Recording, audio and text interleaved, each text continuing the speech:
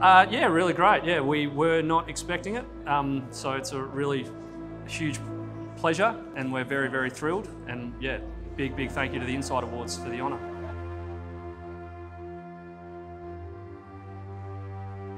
It was really an excellent experience being able to share our work on the project with people from inside the judges, particularly because you could tell that they appreciated what we were doing with the work and our interest in the technology in the space. So we had a lot of fun between us, planning it and talking it out. Being from university, we probably had too much to say, but we managed to bring it together and it seemed like it went well.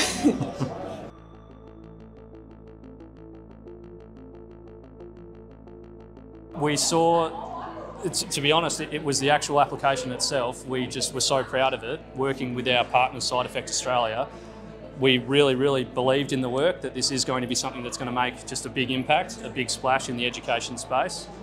So given that, we just went, given this thing's going to go national, it's got a shot and it needs to be recognised. And there was a lot of work behind it. So the team itself at Edith Cowan University for this project is made up of researchers from the medical and health sciences field, game developers, specialise in motion capture, and we worked with a huge number of industry partners and area specialists. So there was so much that came together for it. So we're really happy that we would be able to bring it to the INCITE Awards and got appreciated.